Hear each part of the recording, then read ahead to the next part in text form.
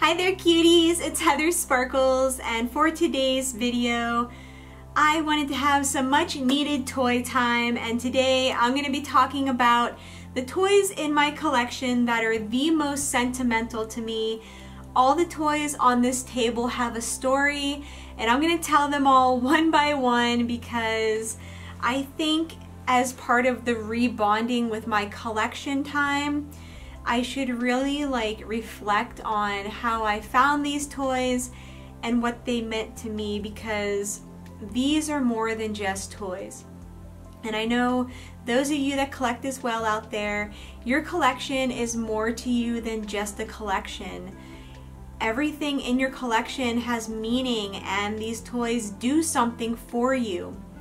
And there's always going to be people that just don't get it. And that's okay, because you have the toys and they are something in your life that really makes you happy, and that's what's most important, is your own happiness and doing what you love for you. Please don't let anyone ever change you. Don't let anyone convince you that you shouldn't be collecting these toys, because you know what? This is a wonderful hobby. So wonderful. And I know it's wonderful because I fell out of it for a few months, and that was such a mistake because I really miss these toys. So let's jump into this video. I'm going to tell the story of each of these. So here we have my talking Pikachu plush. At the height of the Pokemon craze, as a kid, I was so into Pokemon, and I can remember whenever I got this plush. This is not my original, unfortunately. That one is long since gone. But I can remember when I got this for Christmas, and I took this little guy everywhere. I had this little mini backpack, and I would walk around my neighborhood pretending to be a Pokemon trainer, and I would have him in my backpack until it was time to battle. And I just remember how much I loved him, and oh goodness, my Pokemon memories are the best. Pokemon was so good for my childhood.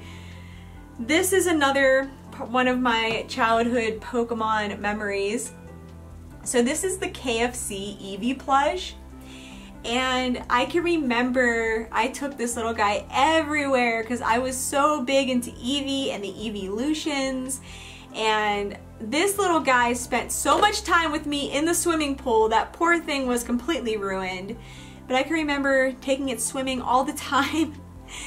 And oh my gosh, as a kid, if I had known that Build-A-Bear Eevee was a thing, I would have lost my absolute mind. This is also not my original. That one was completely destroyed. I was one of those kids who loved toys to death, and I had a mom that didn't want to hold on to anything, so she would routinely go through my toys and throw them all away. So yeah, maybe that's why I have so many toys now. You should have just let me keep them. So yeah, the Pokemon were a really big part of my childhood, and I just have so many sweet memories from them. I was really bullied really badly in school, and Pokemon was definitely an escape for me, so I'm really glad I had that growing up. The next thing, virtual pets. So this is my Toy Story pet. This one was so much fun. I found this recently thrifting, and I have not taken the time to see if it even still works and to check the batteries and get it going. But I can remember summer nights at my grandma's house, and I had a whole keychain of virtual pets. I remember I had Digimon, a few Tamagotchis. I had two of these Toy Story ones. I can't remember who else I had, but I know I had quite a few. And I can remember I loved playing with the dog on here that catches the frisbees, and that was my favorite one. And I can remember that for the longest time I lost my keychain of virtual pets, and I was devastated. Then finally a year later at my grandma's, for some reason I was standing on her kitchen counter area. There was this cabinet where we had a bunch of stuff stored. And I climbed up there to get into that cabinet, and then I looked up on top, and my whole keychain of virtual pets was on top of her cabinets, and they were very dusty. So this little guy connects me to my grandma's kitchen, a place I'll never be in again, in a time that I can never bring back, with someone I can never bring back.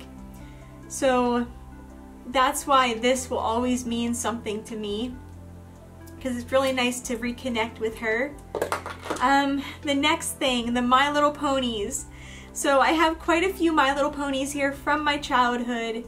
I started collecting My Little Pony as a kid. This is where the toy collecting started. So let's start with the first one. So this is one of the few that remain from my childhood. This is Sky Skimmer. This is Sky Skimmer, and she's still wearing her 90s hair clip. So that's how you know she's legit. I loved the Gen 2 ponies. I had so many of them, and they all lived in a little dollhouse. Well, first they lived on top of my dresser, and I got in trouble one day because I took some marker and I drew flowers all over my dresser, because like I had this area that was like a little field for them, and then I had all the little fences that came with them divided up to make a little I don't know, like apartment. So they were all like roommates living together, and somehow, I don't know how, but from Gen 2 I discovered Gen 1 on the internet, because I looked up My Little Pony online, and that's when I saw collectors had websites up. This was in like 1999 or something like that, and so that's when I started collecting Gen 1. So I found my first Gen 1, who I should have brought out at a thrift store, and then after that I was on the hunt for them. So I can remember one night I was at cheerleading practice,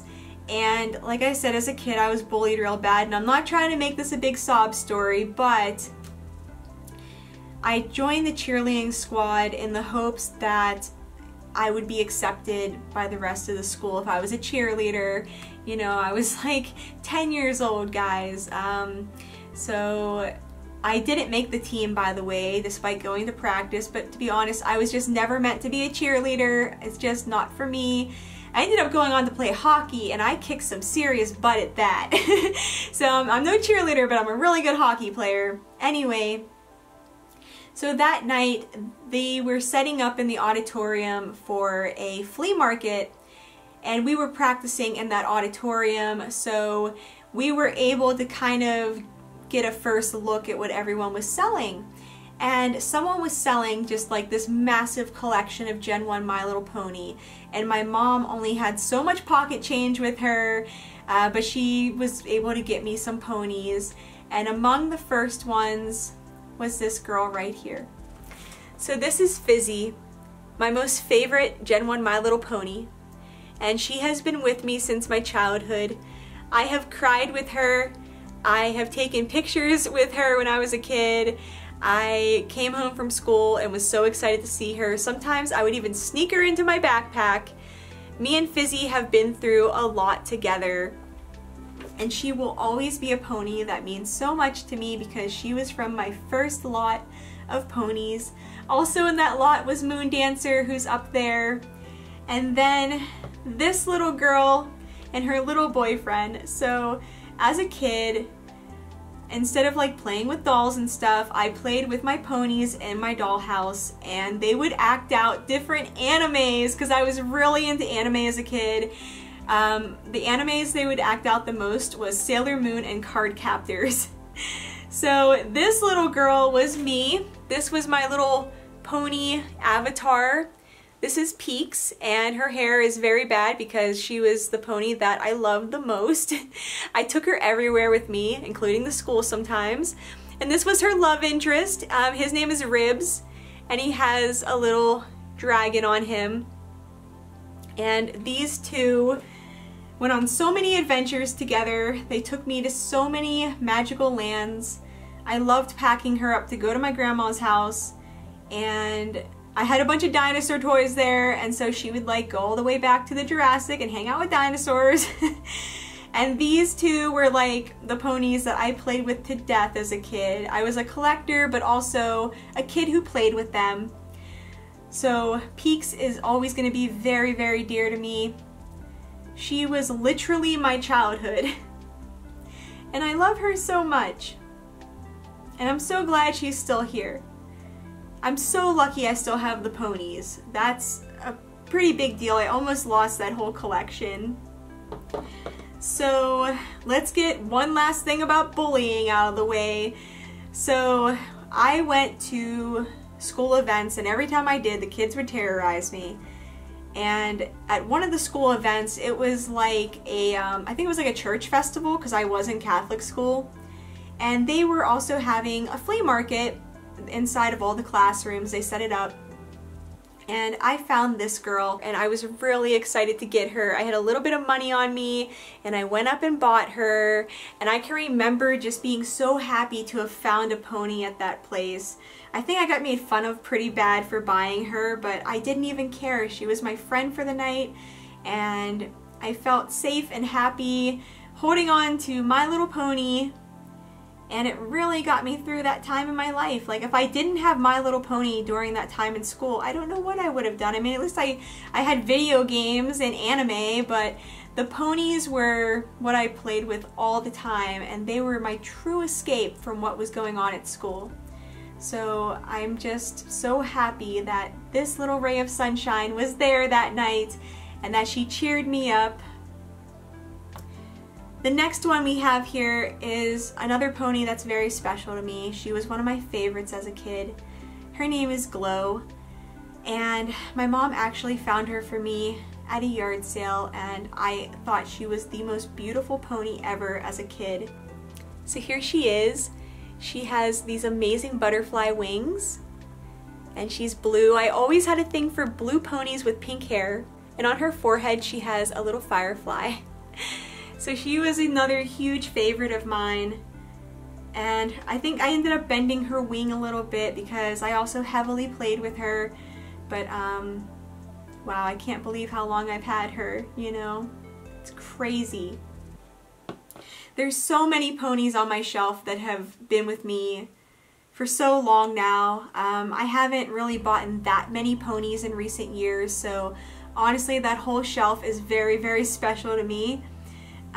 Let's talk about getting my first Grail pony and how much that meant to me. So this is Mimic, and I could not believe it when I got Mimic for Christmas one year. This Mimic is in not so great condition, but she's so incredibly sentimental to me because my mom got her for me as a Christmas gift, and she spent a lot of money on her. And that was a really good Christmas. So here is Mimic. She's on a lot of people's wish lists. I've had her since I was probably 11 or 12. And I love her so much. I wish she wasn't in such bad condition. I mean, she's not too bad, but she definitely has some issues. But then again, so do I. So I guess we can relate on that level. But getting her was like, I remember seeing her in the box and I was screaming. I was shaking. I couldn't believe it whenever I picked her up. So I'm really lucky to have a Mimic in my collection. Even though she's far from perfect, she's perfect to me in every way. And the story of how I got her means so, so much to me. So now let's talk about these little guys. And oh no, is this broken or something? It's sitting in there kind of weird. So these are called Sweet Secrets. And this is a sweet secret that I bought because as a kid, like I said, I started collecting the vintage toys. And I bought this one and I used to wear it to school because I would pretend it was a Sailor Moon magical transformation item. So here's a close-up of this.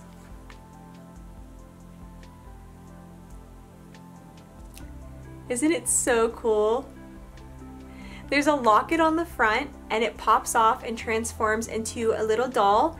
And then inside, when you open this up, there's a comb and a mirror in there for you, and there's a little drawer that opens out and there's a comb for the doll.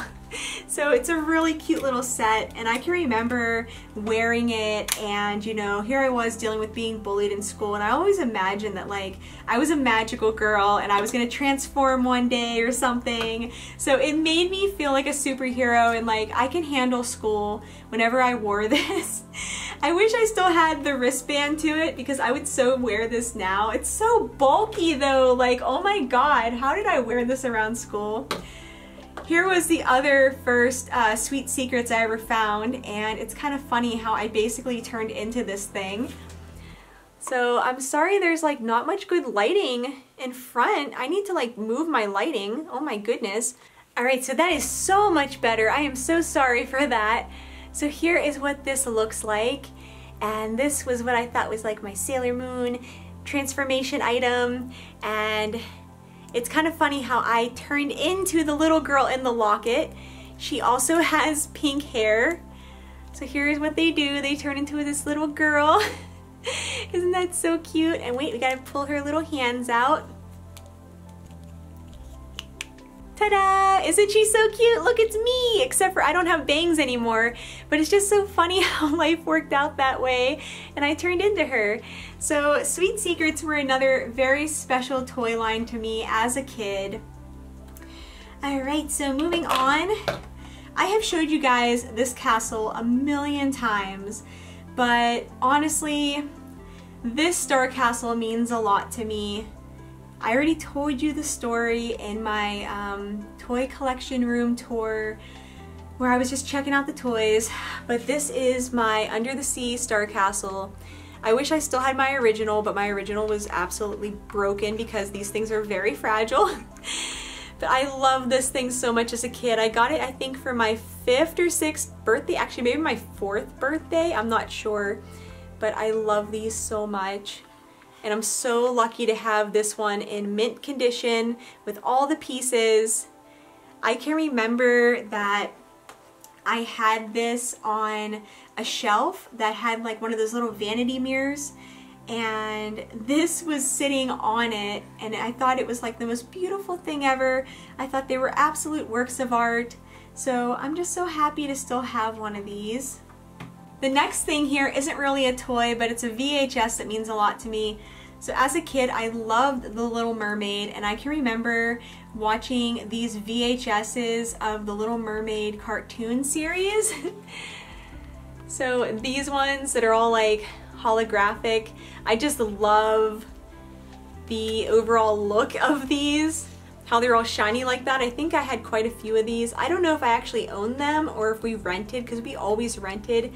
If I recognized the cover, I probably owned them. So yeah, I loved The Little Mermaid as a kid. So whenever I saw this thrifting, of course I had to have it because I was like, oh my gosh, I remember this, and it's super, super cute. So now for a toy that is more recently sentimental to me. So this is my Brush-A-Love Bubble Love, and I don't know what it is about Brush-A-Love specifically, but there is just something about them that they are my most favorite toys in the whole world, even more so than My Little Pony and anything else. And I don't know why, but for the longest time I wanted a Brush-A-Love, but I never imagined that I would ever find one or be able to afford one. And I was finally able to do that, and I got Bubble Love here. So Brush-A-Loves, if you are unaware of what they are these strange little bear creatures, and this little guy has rainbows on his ears. He has a little pink belly, and his eye makeup is really cool. They have like a powder puff in this paw thingy, and a little mirror for you in this one, and then their tail is a brush. So it's like a curly brush. It's super weird. You can kind of like gently brush their fur with it, or kind of, you know, carefully curl their bangs. And yeah, I love Brush-A-Loves. They're just so snuggly and really fun to collect. Like, I've never seen anything quite like them. I have 2 more over there, but this is the one that means the most to me because it was my first, and it was my Grail toy. And I did a video on the channel where I opened him and I cried major tears because I just never thought I would have one of these, and there are times where I feel like I take this collection for granted. And I lived through a situation in October where, you know, I did lose this collection. I was someplace where I couldn't access my collection. I couldn't see everything I loved. And during that time, like, I realized, you know, how good I have it in my life. And so this is a reminder to me of, like, Heather, you wanted this plush so bad. Like, you spent hours and days and weeks and months trying to get a brush of love, and you have it. And be grateful, you know? So honestly, this little guy just gives off this strange warmth, almost like he's alive or something.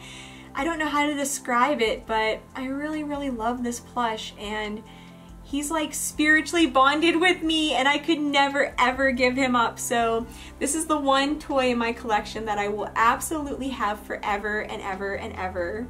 So I had to throw this little guy in here, my PJ Sparkles pet. I believe they're called Sparklins, because this is the rarest toy I have ever found thrifting. I do have a very rare Venezuelan My Little Pony that I found off Craigslist, but as far as thrift adventures, this is the most valuable toy I have ever found. So here's a close-up of this little guy. I'm hoping to get more eventually, but they are quite expensive. If you want one of these, you're gonna look at spending at least $100. And oh, it's already starting to glow. I wonder if my camera will capture that. We'll try before I end this video. But whenever I saw this guy laying in the bins at Goodwill, I snatched him up so quick, and I was so scared of someone stealing him out of my cart. They wouldn't have cared. They didn't know what the heck this was. I was the only toy person there. But I can remember just like freaking out all over Instagram. I did end up making a little video about it. I look a lot different in that video than I do now, but then again, I'm a different person now. I've really grown as a person since then, and I've learned a lot about myself. But I can remember I shoved this little guy into my purse because we had to go into Walmart, and I was not gonna let it leave my sight. Oh my goodness. I'm so lucky to have it. I really am, you know. I need to start spending more time with this collection because I am just so blessed.